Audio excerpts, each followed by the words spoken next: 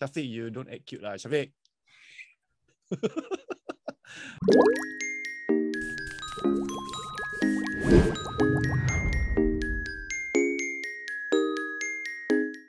Hi guys, welcome to another episode of Pixel Studio. Now you know where the team from Pixel Studio NLE shares with you our hobbies, food, expertise, and anything under the sun. The aim of this series is to share with you, our lovely viewers, some fun facts and interesting information so we can keep those brain cells working. So do stay till the end of the session for the fun quiz and participate along with the team here. So in this episode, we have Mr. Hafiz Goth, who will present to you on the topic of concert band instruments. Okay, so welcome everyone to my short presentation of typical instruments found in the concert band. While you might have seen during your school days, band kids practicing or playing words that you do not know, the instruments themselves are also found outside of the school and concert band world, and featured prominently in a lot of classical works and film soundtracks, most notably. So let's get to know some of them. First, we have the flute. In the typical concert band setting, it is an instrument that is pitched in the key of C, and its players are usually seen seated at the first row in the ensemble. Because it's a nimble and light instrument, the flute is capable of playing very fast and high passages to wow your socks off. Even though they can play very fast and very high, they can also be very warm, sweet, and romantic in slower passages. One notable work where the flute is prominently featured is Camille Saint-Saëns' Volière from the Carnival of Animals. Volière is the French word for aviary. Then the next one, we also have the oboe, a double reed instrument that is pitched in C, also in C. Now, you might have noticed this new term, double reed. What is it? For some woodwind instruments, they use thin pieces of cane we call a reed placed against a mouthpiece in order to create sound. Woodwind instruments like the clarinet and saxophone uses a single reed, just one, while something like the oboe and bassoon uses two. Due to the unique sound of the oboe, it's almost always used in very emotional passages, or it can also be used in a light-hearted and playful part of a piece. So a famous work that features the oboe is Tchaikovsky's Swan Lake. Okay. Then the next one is the clarinet. So if you notice that violins are quite plentiful in a symphony orchestra, so the clarinets fulfill that role of the violin in the concert band. So just like the flute, it is able to play fast passages and singing melodies, but can also have a jazzy bite when the situation calls for it. So what do I mean by that? One notable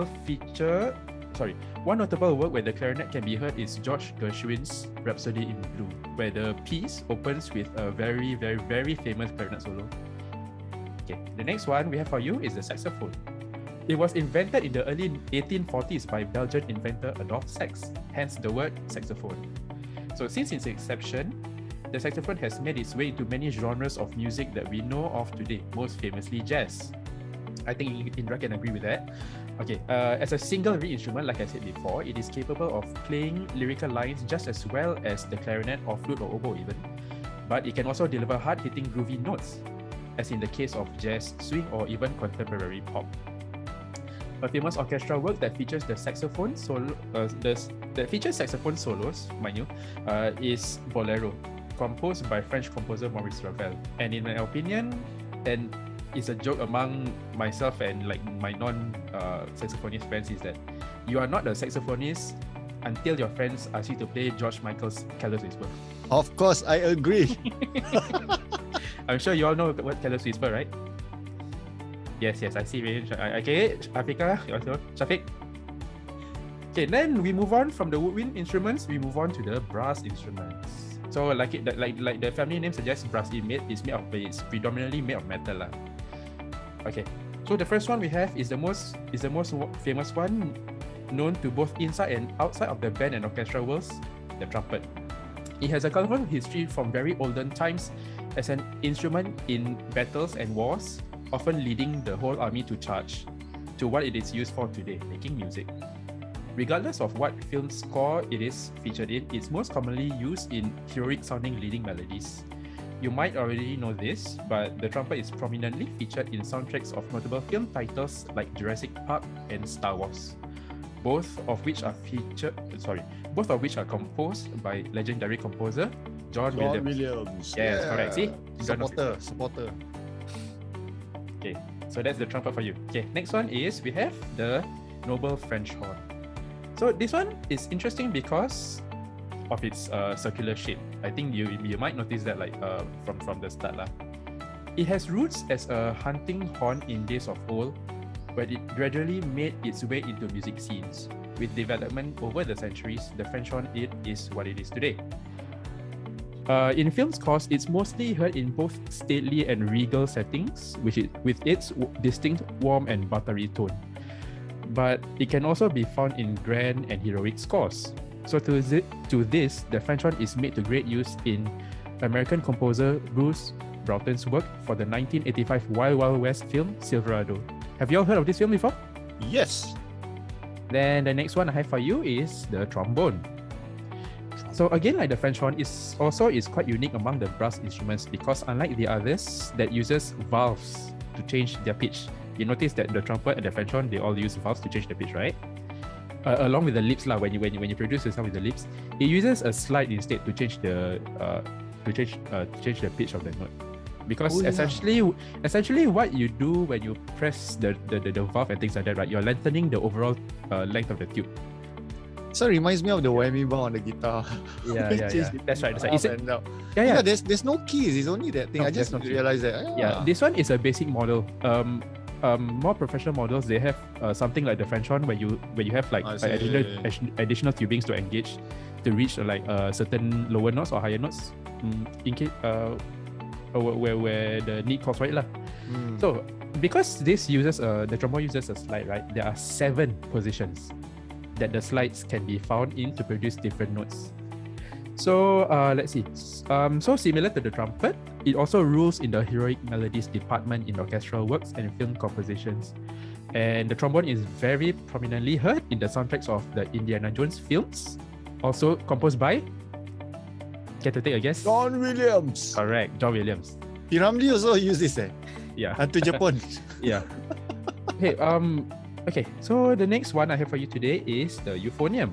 Have you all seen this before? No. Yes, because I take from band also, right? so I should ask you. I should ask the other 4. Euphonium. Yes. Looks like a small tuba. Yeah, exactly. So, euphonium, its very name is rooted in the Greek language euphonos, which means sweet voice. Sweet voice. Okay, so in some circles, it is also known as the tenor tuba. So Indra made the observation that it looks like a small tuba. Yeah, so some people, they know the euphonium as a tenor tuba, which is a higher pitched one lah. And it is also known to be a brass instrument that can really sing. What do I mean by that? So it's some people believe or some people feel that the euphonium's tone quality is quite close to the male human voice lah. So let's say when you do like operatic works or like very lyrical works, it achieves that effect lah. So for the euphonium, it is notably featured in Gustav Holst's work The Planets. Next, we get to the foundation of the concert band or orchestra, which is the tuba. Okay, as the largest and lowest pitched instrument in the ensemble, it supports every other instrument in enhancing how the overall sound or piece turns out. Because as you know, right, you can't just have the melody. You need something below to in the bass line to support everything, to gel everything together and make it sound complete lah. However, that's not to say that the tuba plays the bass line all the time. Why do I say this? Because from time to time, it does get its moment to shine in playing bumbling and playful lines, like for comedic effect in music pieces, and also to iconic solos such as the 1975 film Jaws, whose soundtrack was also composed by John Williams. Him again. Yeah. Oh, damn. That's a tuba. Yeah, it's a tuba. Serious? Wow. No, it's the that's a tuba. That's the one lah. Okay, the last one I have for you today is, of course, the percussion. So unlike the others, right, percussion instruments comes in many different shapes and sizes, but they're all the same in the sense that you need to hit the instruments to produce sounds, just like the word like percussive, percussion. Yeah. So you either hit it with your hands or hit it with sticks or things like that lah. So while everyone else is the meat or melody in the overall pyramid of sound in a piece, right, the percussion is the heartbeat of the ensemble, keeping the beat going. So some examples of percussion instruments includes tuned ones such as xylophone and timpani. Timpani is the one you see there, like the bottom left of the picture. You see that brown pod-shaped thing. Yeah, that's called a timpani. Let's see what else. Two auxiliary ones such as your cymbals and triangles. I'm sure you all know this one. You all learned this from in primary school music class. Yeah.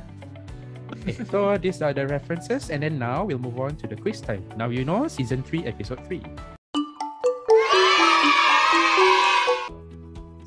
Okay, the first question is, name the movement of the work mentioned in the presentation where the flute is featured. You can give either the French name or the English name. I mentioned this earlier on.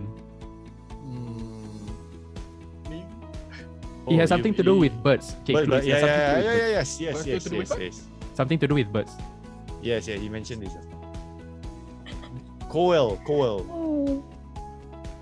I almost got it right. Okay. What tweet? Tweet is obviously wrong. I cannot give you again.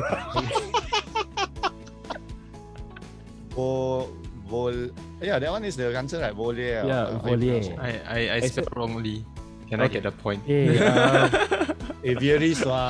Aviary. Okay, you know what? Carnival Aviary cannot. is fine. Carnival animals. Okay lah, fine lah. It's part of this one is a movement. So this one is the name of the entire work. Is it? It's blocking. Yeah. There you go. Okay, so we have leading Rayan, Indra, and Hannah, Shafiqa, and Afika. All the fika, come on, all the fikas, come on. Let's do Come on. Okay. The oboe produces sound using a what? I explained this earlier on. What? What? So bamboo also you can. Bamboo. This is bamboo. Then you sharpen it, can I? Technically. Or your gala, your mother gala also can I? Right, your rotan also can. Technically, you can take a guitar body, then you just like that one also. Any wood lah, right? Yeah, any wood. Yes. Okay. The answer, It's reed, right? the 100% answer is double reed, but I think I'll accept the word reed. Reed lah, yeah, reed can lah. Reed. Yeah, remember like I said, because the oboe doesn't have a mouthpiece, so it requires the use of 2 reeds. So we have Rayan, Indra, and Hannah. Afika and Shafiq. Afika, come on, you're in band ni. Come on! Been a long time. Come on, don't disappoint me. You're in the same circle. Yes, exactly. Come on, make it happen. The clarinet is prominently featured in a notable work called Rhapsody in Blue. Who was its composer? Oh, gosh. No. Aren't you glad that this one I Oh, didn't yes. put it open-ended? Yeah. Yes, yeah. I was almost expecting open Correct, ended. that's I was like, why oh my god. Yeah, I say, oh gosh. Then I say, okay, I know. I think if this one open-ended, I think you're like I know think lah. you're mati already. Yeah, the spelling already like how to spell. Still got it wrong. Okay. The composer is George Gershwin. Gustav Holst, he composed a different work. Gustav Holst. Adolf Sax was the inventor of the saxophone. Which country did he hail from? Oh gosh, I know this one. Yes, I know this one. Belgium. Okay, the way that Afika is smiling, I think she got it wrong. Is it? What? Okay. The answer is Adolf Sax is from Belgium. Belgium. Yes. Who put Switzerland? Me. Okay. You want to go there, right? Rian? I don't know what's the answer. I just ending out. Belgium. Yeah. Okay. Name one of the 2 film titles that was mentioned in the presentation where the trumpet was prominently featured in their soundtracks. Trumpet. Name one of the 2 films. Okay. Yes. Can Again, get twice the point mention- if answer both. That one is synthesized. That one cannot. That one. Come on. Wow, Rayan. Bonus. Not me lah. That one not me. Okay. Chop. You all got the. I missed up lah. Okay, you all got the composer correct, but the wrong Wrong movie. movie. Salah. Oh no. Come on, Afika, sing it. Can see colours. Come on. Yeah. You got this. Okay, so Hannah, as usual, I'm not surprised. You're the top. Okay, a typical French horn is tuned in the key of what? This was mentioned. This one, I know. F flat. F flat. F flat is E lah. Z flat. Not sure. A A B flat lah. There's no B flat here. Oh, gini ah. Oh, allow it. Why? Why? I was joking about F, then really F. It's Yeah. F. It's true. It was in the presentation. It's either F, F or and B B flat ma. This one I asked. I remember I asked him. Yeah. Two right. Either B F or B or- flat. Yeah. Yeah, typically F or B flat, but then there are some specialist horns that are found in different tuning notes lah. But for the simplicity's sake, a typical French horn is either in F or B flat. Yeah. Afika, yes, you're back in the game. Yay! Yeah. Shafiq, you guess F, then you change to C. That's why I was sad. I thought you got it correct. Yeah, exactly. The wrong No. fika. Okay, question 7. Then Savon. Name a unique characteristic of the trombone as compared to the other brass instruments. What sets it apart from the others? Again, I mentioned this earlier on. Oh yeah. Oh. The solo lah, is it? That's what I'm referring to. So far, the only one who got it is Hannah. Yeah, slight to change. My one doesn't count, man. It's a long, it's unique, what? Long and does not Yeah. use valve. Then you don't use valve, I use the slider. What? Okay, here's No. an interesting thing for you. There are some makers out there, they produce a trombone using valves. Yes. As in like piston valves lah, as in the trumpet. But I guess since you said that long and does not use valves, then Rayan also gets the point lah. Thank you for pointing out.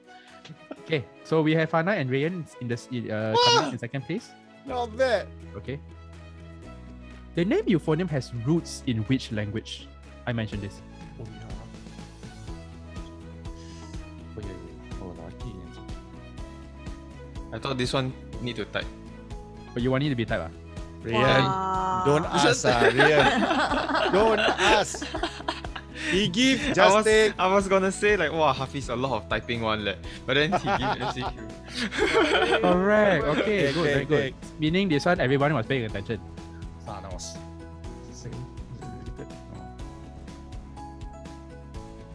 Name the film mentioned in the presentation in which the tuba had a famous solo in. Okay, just to remember that I asked whether you all have watched this film, this title. Oh. Oh, that one huge clues, yeah. I almost got it wrong. Rayan, what do you want to put? What do you want to put? No, I didn't know what to put other than Jaws. Yeah, it's yours lah. I Yeah, mistook it. The wrong one. Shall I disqualify Shafiq because he should be plural instead of singular? Jaw one jaw, you know. Who say jaw? How to buy? One jaw. I need two right. Okay lah. Okay lah, give lah, Okay. give lah. Shafiq. Shafika. Give this Shafika. Give this Shafika. Okay, last one. We'll see whether Hannah ties with Rayan. Okay. Name one percussion instrument. Okay. What am I? Dun, dun, dun, dun, dun, dun, dun. The very basic one can, right? I don't know. In any band. I don't know. I only think of one. I make no Got one promises. also lah. The one It's I all used to the play all the back things then, that you hit with, right? So Xylophone and triangle. Wow, everybody go for xylophone. Wah, the one- Phone the lah, one- Yeah. the phone phone lah. Ears lah. I put drums. Dun, dun, dun, dun, dun. Drums Yeah. ah. Actually, if you put Yeah. drums, I've accepted it. Also, actually, Yeah, the percussion good lah. thing about this question is that if there's a lot of answers. I think you Okay. hit Why lah. question marks, yeah? Trying your luck, I He see. hesitant. Yeah. So, and not to no surprise, Hannah once again is the Wow, top. now. Yeah. Yeah. Thank you, Hafiz. With maximum points. Alright, now you can. So thank you everyone for participating in today's presentation. So I hope you all learned a thing or two, very basic things about the types of instruments that you find in your concert band or symphonic band or military band or whatever they call it. Yeah. So if you are interested to find out like exactly what I'm talking about when it comes to these instruments and the pieces that they play or music, you can go later. You can YouTube it up and just do a search for these film soundtracks. Then you'll know what I'm talking about lah. And if you do that, please enjoy the music. You're welcome. Yes. Okay, check out this channel for other interesting contents and other training resources, useful information for you. Remember to subscribe if you haven't subscribed yet. So stay safe, everyone. Take care and bye bye. See ya.